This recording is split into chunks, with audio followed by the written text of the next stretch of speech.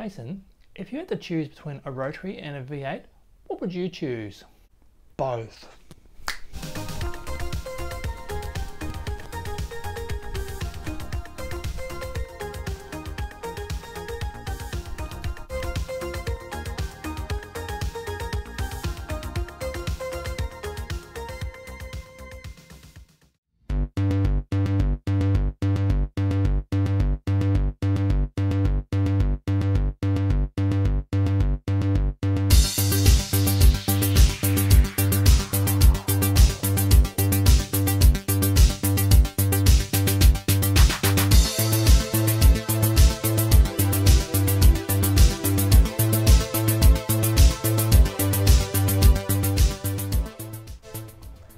G'day and welcome to chapter 27 of my RX323 resto videos.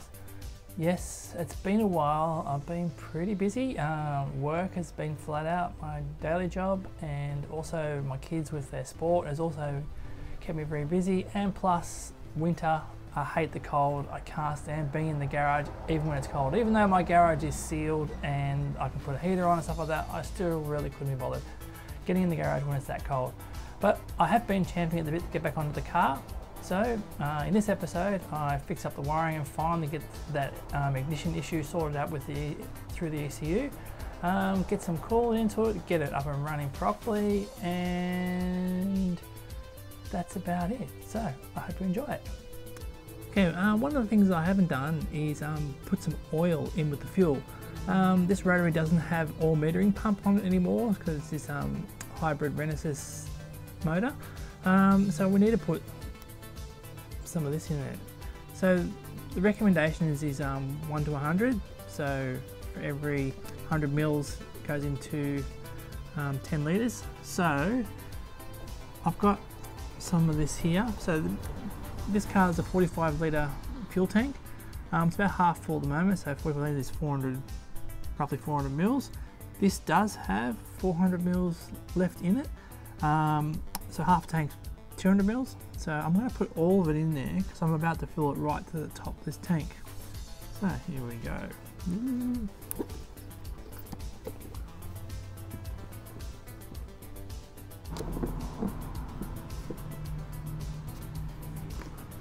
Alright, now I'll fill up the rest of the tank with some premium unleaded.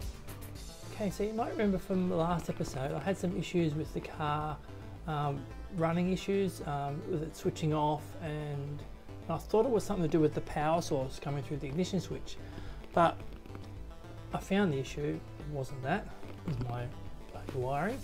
Now I had two wires back to front, so I've sorted that, fixed that. The ECU was dropping out of power when it was cranking. I don't know how I'd bypassed it and got it to run before, but anyhow, I've fixed that now and I've got that so that it's got a constant power source even when it cranks over. But during that time it flooded the engine. So I've just pulled out spark plugs again. These are brand new ones. These are NGK Iridium ones. So I'll put these back in now. And then we'll plug in the laptop and have a look at the ECU, see all the triggers that are coming out. Hopefully it'll show up on the laptop if I can get that to work. And we'll see if we can fire up again. Alright, we're in the car. I've got the Microtech program installed on the laptop. I'll just turn the key on. Oh, there's the pump going. Connect. And everything seems to be okay. Pump's gone off. So I've got up here all the datas, any faults would come up here. Battery okay, air okay, air, all that sort of stuff. So RPM obviously is off. The map sensor is at 0, which is right. Water temperature is about 20 degrees, which is what it is about outside at the moment, thank Christ. Voltage, you can see it's just over 12 volts, so that's right as well. So everything seems to be okay. I haven't got everything connected. Air temp, so that's not connected. So let's see if it starts.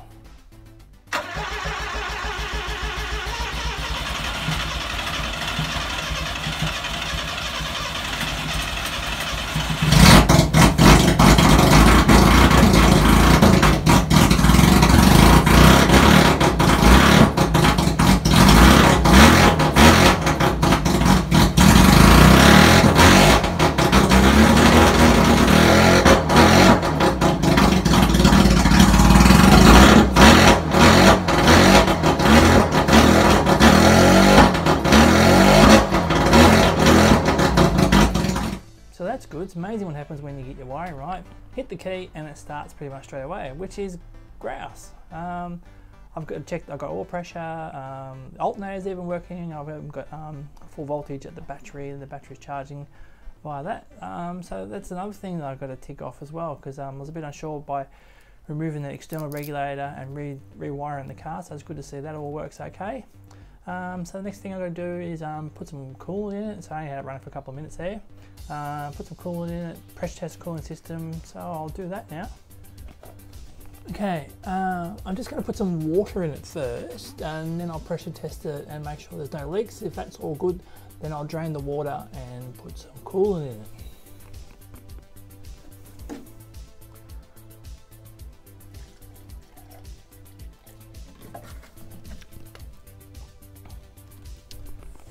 I'm just looking around as I go, making sure there's no coolant coming out from under the car, and so far so good.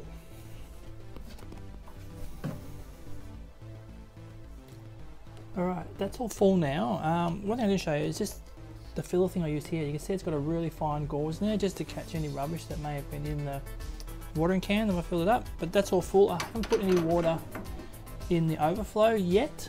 I'll do that once I'll put the coolant in and that. So now it's time to pressure test it.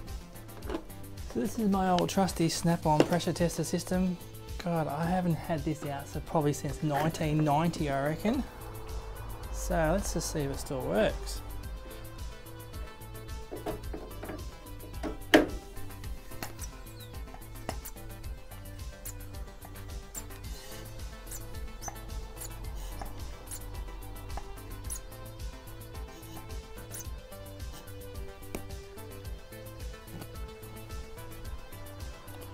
Alright, we're at 15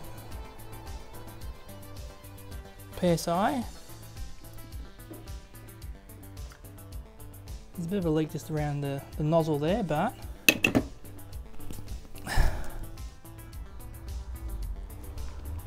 nothing dripping under the car, so let's just hope nothing's going inside the rotor housings as well. So that all looks good.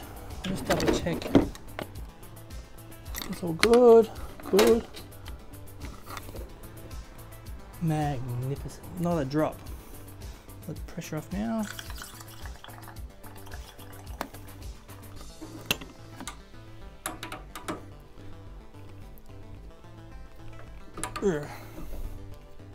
Beautiful. So I'll drain the water out now and put some coolant in there.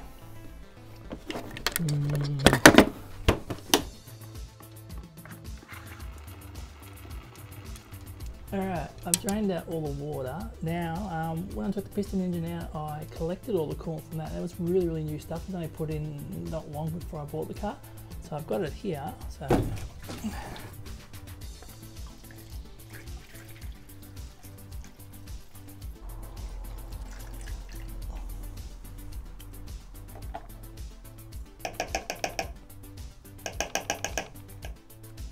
well, that's pretty amazing. You can see the level there. That's exactly how much coolant was in that container, and it's spot on right to the top.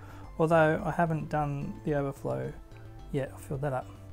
So one of the next things I need to do, so this is the wires for the thermofan, which plug into this plug which is here. This is the plug for the thermofan, so I'm just not sure which way these go around, so I've just left them like that. They'll just slide into that connector. So I'll make sure I got the polarity right, so I'm pulling air this way, not pushing it this way. So I've just got to be careful, make sure that's right. So this was just a preliminary list that I'd created, so I can get rid of my engine oil filter. I've done that. Coolant temp wiring, I still haven't done that. Oil pressure gauge is working. Pressure test cooling system, we've done that. Fill with coolant, done that. I still haven't sorted out my reverse lights. Fuel pump feed is fine, ignition feed is fine, tie wiring, still got to do that. Still got to do the exhaust properly and a spanner check, and I'm sure there's a few other things I need to do on that list as well. Alright, that's it for this episode. I hope you enjoyed it. Thanks for watching. Don't forget to like the video, subscribe to the channel, and in the next episode I've got a bit of putting together of the car still to do. Now that most of the wiring's all sorted and the car runs okay, put all the interior back together, put the ECU back where it's supposed to go, and then maybe we can start having a little bit of a tune. So I'll see you in the next episode. Thanks for watching. Bye now.